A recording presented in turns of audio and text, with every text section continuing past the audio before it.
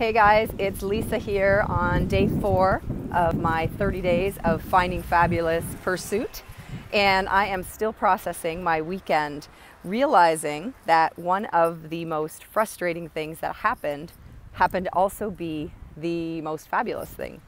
And that is the fact that I had terrible Wi-Fi connection and next to no cell reception. So it was frustrating because on day 2 of my challenge, I was unable to upload the video. And I had really committed to doing that on a daily basis. And so that was not something that I enjoyed. However, it did allow me to completely disconnect from my cell phone. It allowed me to actually be more in the moment with the kids and with my experience, and it reminded me how important that is.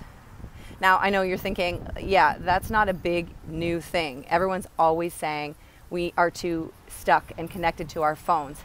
But I think it is important enough to actually put it out as a challenge for you to consider a particular moment in your day. You don't have to turn your phone off for the entire day, but a particular moment where you can disconnect from your phone, from your electronics, from your laptops and your tablets in order to really connect with what's going on in your life.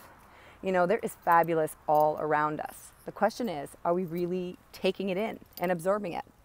You know, for me this weekend, there were even some times where I actually looked at my phone just for the purpose of using it as a watch to know what time it was. And yet when I turned it on, sometimes something would have got through the cell connection and there would be notifications from Facebook and email subject lines that would take me away from what I was doing. It would just take me to another place and I would start thinking about it, or I would start worrying about the fact that I hadn't posted my video yet. And in those moments, I was not absorbing what was going on.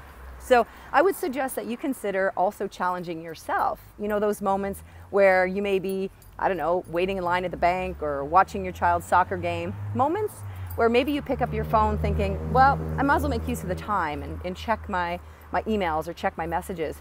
The question is, does that also start to steal a little bit of the joy away from whatever it is you're doing?